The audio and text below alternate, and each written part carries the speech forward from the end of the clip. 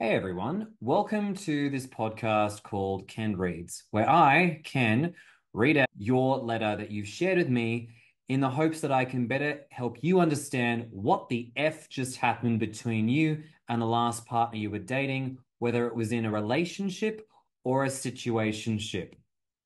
I look at these experiences from the lens of attachment theory. I don't just come up with thought terminating cliches like, they're just not that into you, or if they wanted to, they would. While some of those phrases might have their benefit in other dynamics, I try and look at this from the lens of, is there perhaps an insecure attachment issue that's at play in these particular dynamics? And though I am an Australian counsellor, I am not someone who is going to be responding to these letters as if I was with a client. I'm here to provide validation, yes, but I can't provide any diagnoses on these. So even if, a lot of people might understandably hear this and be like, well, that sounds like a narcissist. At best, I'll probably say, sounds a bit narky. I probably won't go any further than that out of respect to my ethical boundaries in regards to what I can and can't do. If you find this of benefit to you, fantastic. That's what I want. And if you want to submit your letter, you're very welcome to once there is obviously availability per month.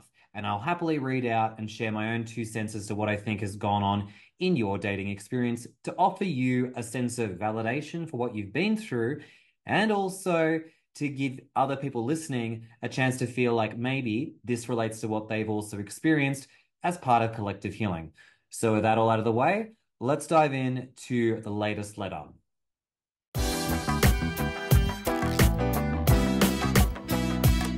This latest letter comes in from Susan, and Susan writes, first, thank you so much for your work. You're most welcome. You've been very helpful in my healing post breakup with someone who I believe has a severe, fearful avoidant attachment that leans dismissive.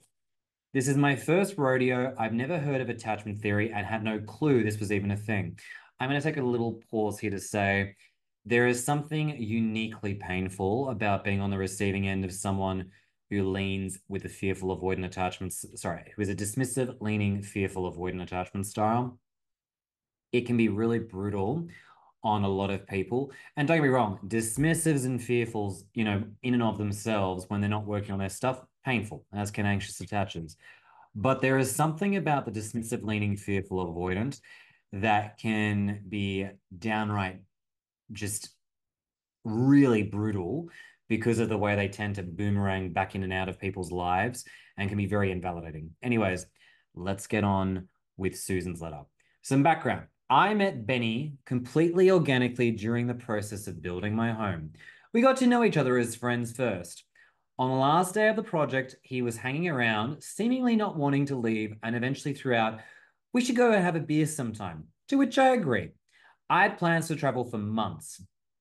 He did text me while I was traveling, and I'd said I'd reach out upon my return. Now, I was reluctant because he's 16 years my junior, but eventually I did. His childhood was horrific. Here we go. A mother who neglected him, a father who was not in the picture. His mother moved them to the US, leaving the father in Europe, and a stepfather who severely physically abused him to the point he thought he was going to die on more than one occasion. Jesus. He spent a lot of his teenage years in juvenile detention for fighting back. I'm going to take this moment to say I am very sorry for Benny because no one deserves to go through an experience like that. Although something tells me that his history, whilst it explains his behavior, is probably not going to be an excuse for what comes up next. Susan continues. We started dating exclusively right from the start. Looking back now, I wonder who he discarded when he was busy love bombing me. He did love bomb me. I just didn't know what that was at the time. I thought I just met the most amazing guy. I felt like Taylor and I had just met my Travis. He has two small boys and we were together on his off nights with the kids. He basically lived at my house when he didn't have the boys. It was really important to me to take things slowly, especially with the kids, because I wanted to make sure he and I had a strong foundation before bringing them into the mix. Good on you. I did do the things with them, like creating dinners and outings occasionally, and they even spent the night at my house a few times, along with their father. And even though we were just friends, they knew we were more than that. Benny's ex, the boy's mother, cheated on him, moved in with the guy, and ended up marrying him. I was with Benny when they got married, and he seemed to be okay with it. But now I wonder if he really was. We were still in the honeymoon phase at this time. From my perspective, the relationship was good. We never had any fights, and during the last few months, I felt like he became quite distant. But I thought it was just work and child stress and the typical ups and downs in any relationship. Looking back, he did present some hot and cold behavior at times. Sometimes he would walk in and he'd give me a movie star kiss. Sometimes he would talk on his phone throughout dinner like I wasn't even there. I didn't think much of it at the time, but I did believe that relationships couldn't always be like a movie. And at times, I felt like this was jarring because, on one hand, it felt that way, yet on the other, it felt like it was anything but. He did say many times throughout the relationship that he felt overwhelmed. But when I asked if I could do something to help, he never elaborated. Generally, this was when he had the kids, so I chalked it up to that. The weekend of my birthday, he asked me if I saw us moving in together. My response was, nah, not right now, based on my work obligation, which was 14-hour days. Whoa. It was literally a 1 minute conversation. We went to a nice dinner on Sunday. Monday morning, he left my house as usual with a hug, kiss, I love you, and I never saw him again. I called him Tuesday from a work dinner, and he was clearly not interested in hearing from me. I texted him to let him know I had made it home and asked if he cared. This led to a series of texts saying he tried so hard but couldn't do it anymore. Of course. He didn't know what he wanted out of life anymore. We're both really busy and he doesn't think he has the time for a relationship. I don't take him seriously. He doesn't think I want to be a stepmom to his boys. We met at a difficult time. He doesn't think he is what I need. I'm going to repeat this one. He doesn't think he can give me what I want or need. He said he's fighting his own demons. He needs to figure out how to let go of the past. Oh, Jesus Christ. This all came out of the blue for me. I had no idea he was feeling any of this, so I pressed for more of an explanation via text, and I received. I had a picture of my ex on the bar in the basement. We never spent time there. It wasn't finished, nor do I know that it bothered them. I didn't, oh, sorry. Let me re-clarify that. I had a picture of my ex on the bar in the basement. And then Susan writes, we never spent time there. It wasn't finished, nor did I know that it bothered him. Makes more sense. Susan continues, he had apparently said, I didn't update my social media to say I was in a relationship, which made him think I wasn't serious. Oh, right. So he's saying, because you didn't update your social media status, that made him think you weren't serious, even though, as you point out, you don't care about social media. He felt like a quote unquote hidden boyfriend. I had not introduced him to my parents. They live in another state, but I should have and would have if I knew it bothered him. Yeah, well, fair enough. We didn't go out enough with our friends, if and when we did, because it was English. If when we did, it was because I planned it. Apparently, I didn't want a future with him, even though I was very into him, and he always came to my house. He did say via text that he didn't want to continue the relationship when I pressed him about it, and then went into, I know I'm fucked up. I panic and run from problems. It's a defense mechanism. I've shut down completely. I don't think I'll ever be happy in my life. I don't know how to deal with problems. I'm a piece of shit. I just need time to deal with my past. Oh, Jesus Christ. I tried to give him space. I told him I was there for him and that he did not have to go through this alone. I told him I loved him and asked him to please not shut me out. He responded that he loved me too and was sorry for not communicating. I checked on him via text every few days. Sometimes he would respond with, I'm okay, just busy. Other times, no response. He would not take my calls. After a month of this, I then asked if he would meet me somewhere and if he was ever going to talk to me again. I got a vague response saying he enjoyed our time together but did not see any benefit for us to meet again. Far out. I asked 3 different times for him to mail me back my house keys. He said he would, but never did. Yep. He basically left my house on that last morning and vanished out of my life completely. He blocked me on social media about 2 weeks after he left, and about 3 months, I learned that his ex was pregnant. I now assume she told him the weekend of my birthday based on the timing. After about 6 months, I learned that he was in a relationship that started 2 weeks after he discarded me. As far as I know, he is happy as a clam and planning his future with her. Jesus Christ. Okay, there's a lot here. Firstly, Susan, I am really sorry that you've gone through this because this is sounding like a whirlwind from hell. And combined with that, there was obviously a lot of intensity when you were working on your home in the beginning. So let's take the clock back a bit. It seems to me that this is someone who has a lot of trauma. Benny's obviously gone through a lot. And like I said earlier, I am sorry that he's gone through a lot of this. It does seem to me like he hasn't actually worked through any of his, wounding. And it suggests to me that he's also got a lot of serious childhood stuff that's preventing him from actually falling in love and also committing to a proper relationship. And it looks like he hasn't resolved any of this stuff with his ex. I agree with your assessment. I do think he's a dismissive leaning, fearful avoidant, because there are a few things here which are very distinctive for someone who's more of a fearful avoidant than a dismissive. Dismissives, generally speaking, have what we would describe as a superficial self-esteem. They're not the kind of people who would ever declare that that they're fucked up or that they've never been happy in their life. They usually convince themselves that everything's totally fine. They tend to minimize their own problems and think, yeah, everything's normal in my life. Fearful avoidance, on the other hand, not so much. They tend to have low self-esteem, and they're not ashamed to admit it. And they're often very self-deprecating. So, with regards to a fearful avoidant attacher, saying things like, I know I'm fucked up, I panic and run from problems, it's a defense mechanism, you have low self esteem mixed with a justification. You've also got him saying, I don't think I'll ever be happy in my life, which to me is a real clear indicator of victimhood. And him saying, I'm a piece of shit, I don't know how to deal with problems. This is a guy who's being a baby. He's being a baby and can't handle the consequences of his actions.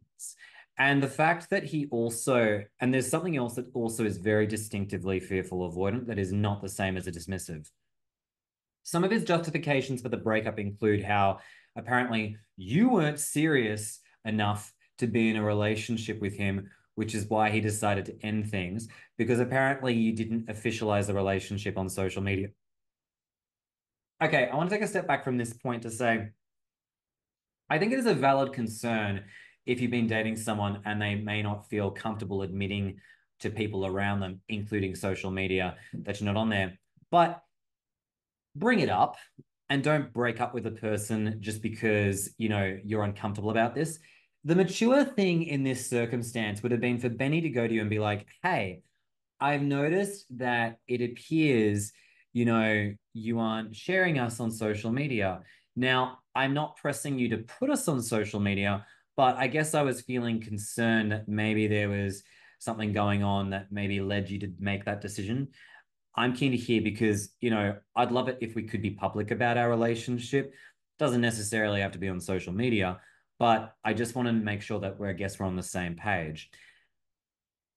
I feel like he completely skipped that step and jumped to the conclusion, you're clearly not serious about me, so I'm just going to get rid of it. And I feel like this was a justification to find an excuse to basically leave the relationship. I want to take a moment here to say that something to bear in mind when it comes to a case like this is this guy could have a personality disorder.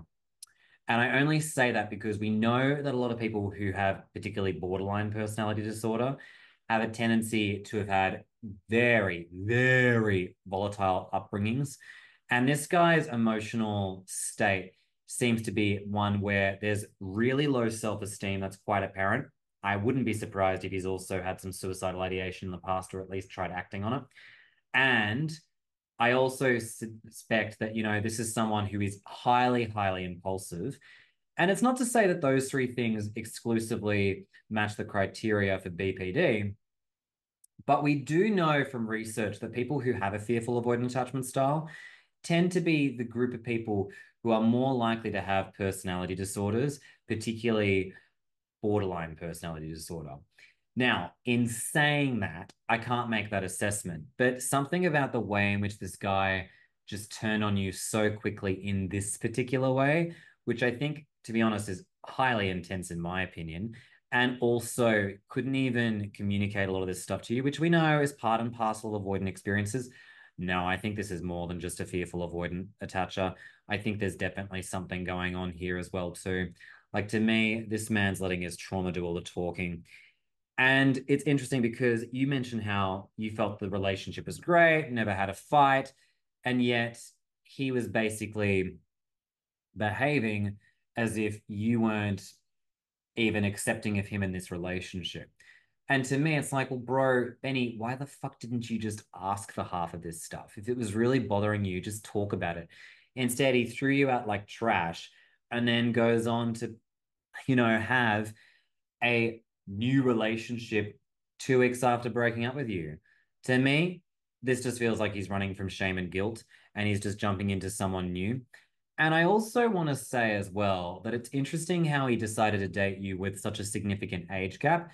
I'm not saying age gap relationships can't work or they're a bad thing, but it's interesting how, avoidants have a tendency to, choose partners where it's almost like, well, you're not really going to get commitment or an intimate relationship here if you choose to date people who are, there's a disparity between the two of you due to compatibility. And I know he's already a dad. I get that aspect.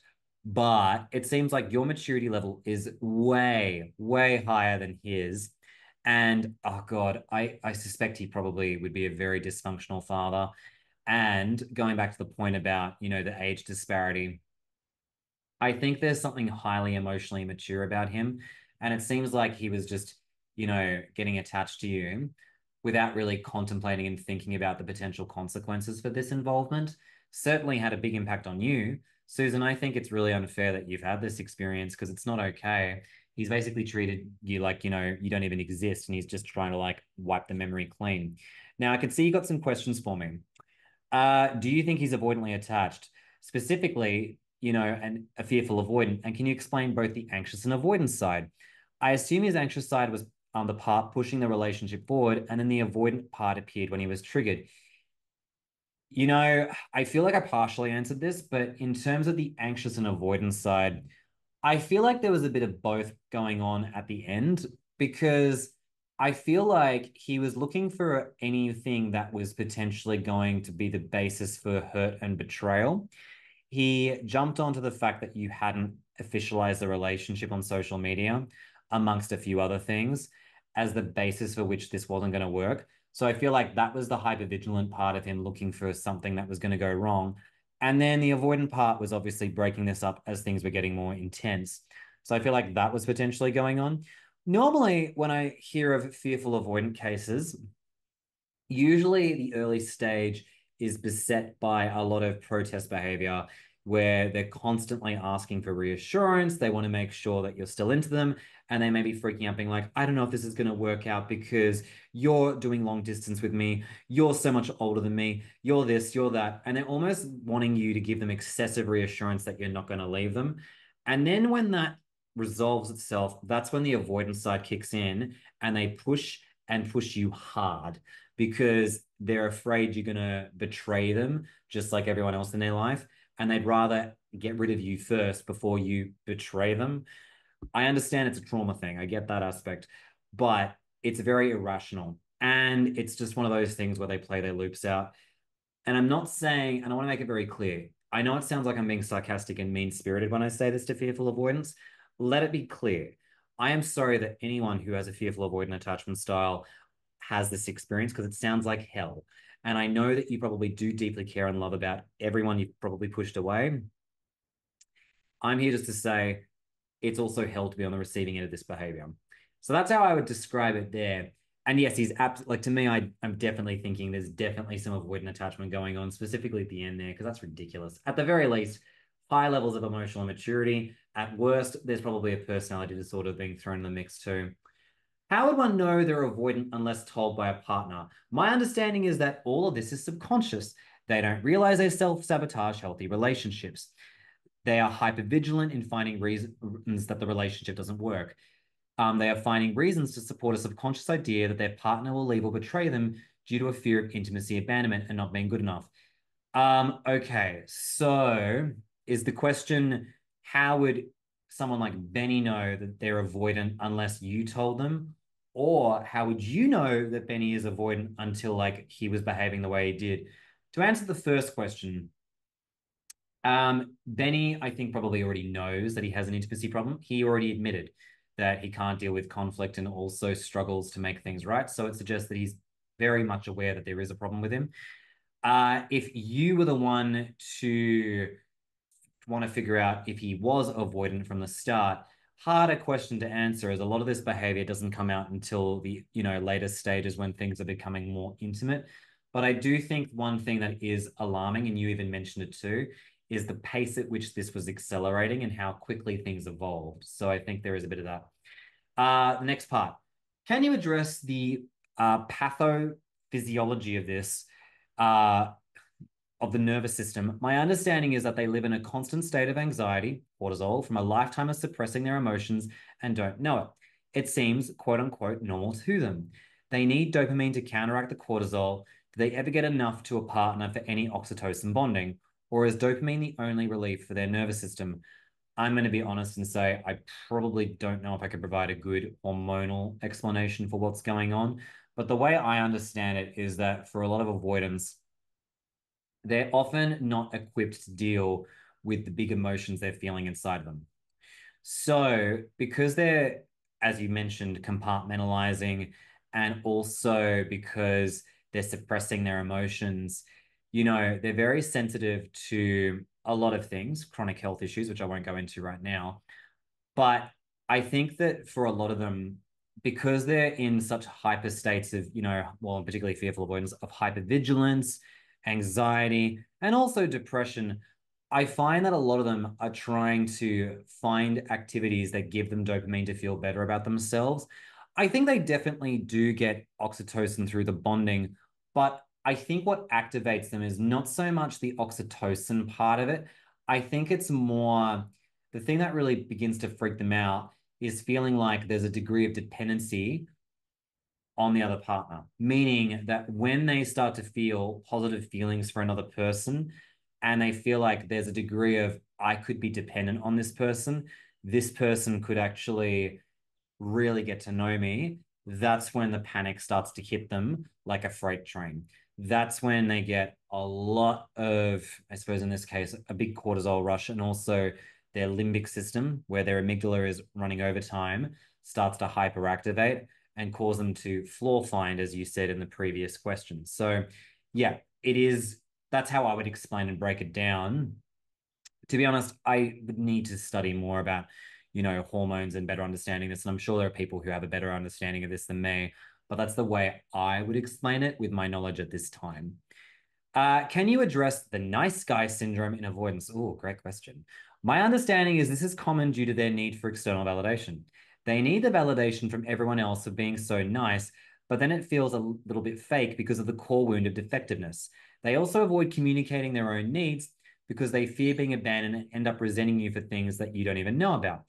Okay, so great question. Generally, when it comes to the nice guy syndrome, it's classically a guy who's anxiously attached who believes that if I'm basically, they have this belief of, I will give you XYZ, and in return, you will give me ABC. I will shower you with love. I will try and claim and own you. And if you do, you'll give me good sex in return and love me, and we'll never have any problems. It's a really codependent belief system that basically puts these men in positions where they think that if I go out of my way for this person to rescue, save them from their problems, they'll love me in return, which is not what anyone's usually after. And this can apply to gay men as well. We can also do that too. So it's not exclusive of straight men, bisexual men too, and trans people too. Now, in avoidance, it's more of like a white knight syndrome where it's really baffling because unlike the anxious attacher who has covert contracts, the avoidant attacher in this case is looking to try and rescue you from your problems. But then when those problems are solved, they start to resent you and push you away because you're no longer presenting the same level of, issues that you once did before. Both anxious and avoidantly attached nice guys suffer from big mother wounds where they're typically trying to not be like their vile fathers. They're trying to show up as the good little boy to their mums. And I think that a lot of the time for the avoidance side, because they do, as you said, feel defective or a bad person, they need that external validation to feel like they're a good person, they're doing the right thing. And I think that when it comes to the validation from everyone else, it does get to a point where it's like, I can kind of see what you're doing is really to prop yourself up because you feel terrible about yourself. So I think that overall, this nice guy is someone who would be characterized by big fear of intimacy, commitment, can't handle conflict. And I mean, generally, nice guys of any attachment style can't handle conflict. And typically, in this case, can't handle self-reflection and accountability. So it becomes deeply problematic. And I think that often a lot of them just rush in to help try and rescue people with big, big, big problems like mental health issues, with eating disorders, etc., because this is all they know, which is how to help someone who probably reminds them of a mother who was going through distress as a when they were a young child. So a lot of this is just going back to their childhood wounding. Can you address the relationship cycle of infatuation, fault finding, discard? If a relationship is so stressful, then why monkey branch into another one? Do they not see that the new person will eventually trigger them too? Or do they just keep going on the cycle until they find another emotionally unavailable person that they don't really have to connect with? Okay, great question. So a lot of them know that they have a problem, but they rationalize it away with well, if I find the right person, I won't feel like this. I'll be fine. And a lot of avoidant attachers have a nasty habit of invalidating their own stuff and believing half the BS they tell themselves. So as a consequence, there is a tendency for a lot of them to not see the role they play in this, even though they may recognize they have one that they're contributing to. With the monkey branching, it's really just a way of dealing with their distress off the back of a previous relationship in the hopes that everything will be different in the next one. And if they do find someone who's emotionally unavailable, usually they cheat on the partner. Like it happens almost inevitably. Usually they will get tired because they're not, finding what they were looking for in that relationship. And they will usually do something to sabotage that relationship. So even if they have an awareness that there is a problem inside of them, they will still barrel on ahead to, basically make it seem like I don't have a problem. That was all my ex's stuff. Next question. Do they only run from people they truly care about? Nah.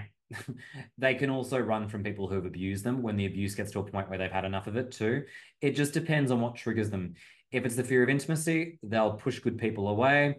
If they've dealt with enough, crappy behavior from someone, they'll push that person away. But interestingly enough, they're more inclined to go back to the problematic, toxic people because they're still trying to get love and validation from people who will never give it to them.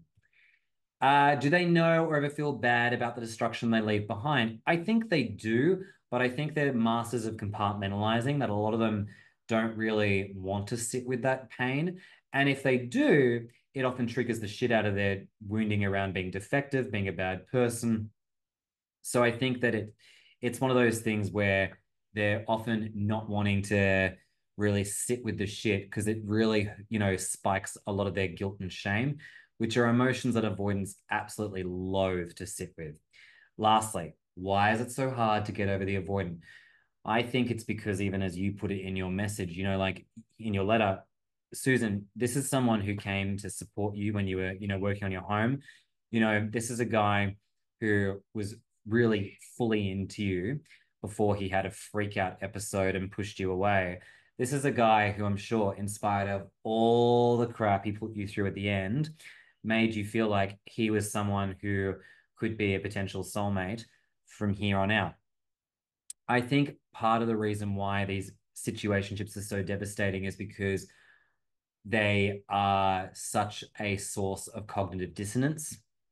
They are an experience where you often feel like a lot of past hurt and pain, if it's relevant to you, gets reactivated, where you feel abandoned and betrayed.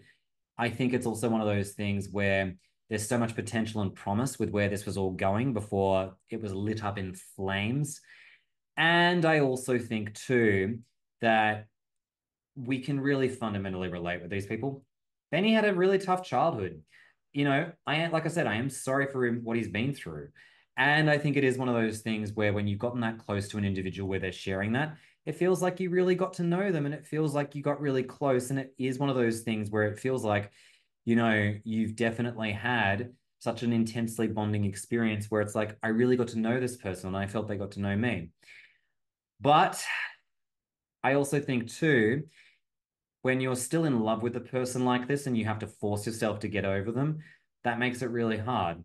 And because their behavior is so jarring at the shutdown, deactivation sort of phase, you're left with a lot of confusion. There's more I could go into this too, but the long story short is, oh, they're just so painful and so hard to get over. Anyways, I'm going to round out here. Susan, thank you for sharing this amazing letter. Again, I know it's not written to be amazing, but thank you for sharing your story with us. And if anyone else would like to have their letter read, please feel free to submit when submissions are open again, which will be in about mid-October. I'm nearly done with the August. Jesus. I'm nearly done with the September batch. And feel free to leave us a review on the Ken Reads podcast if this episode or any of them thus far have been of help to you. And I look forward to joining everyone in the very next letter reading soon.